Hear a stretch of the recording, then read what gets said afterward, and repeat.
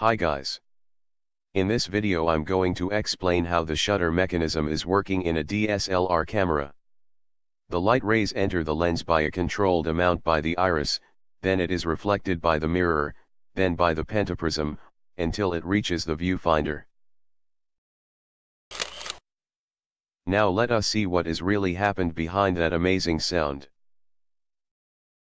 When you press the shutter button, the following sequence happens: the mirror flips up, and there is no light in the viewfinder, it becomes totally dark.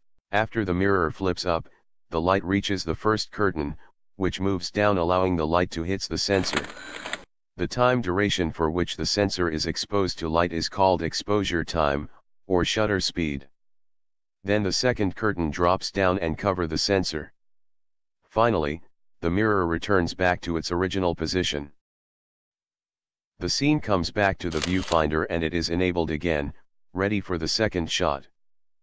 When you are shooting at high shutter speed, the sensor exposure may be partially covered by the two curtains at the same time.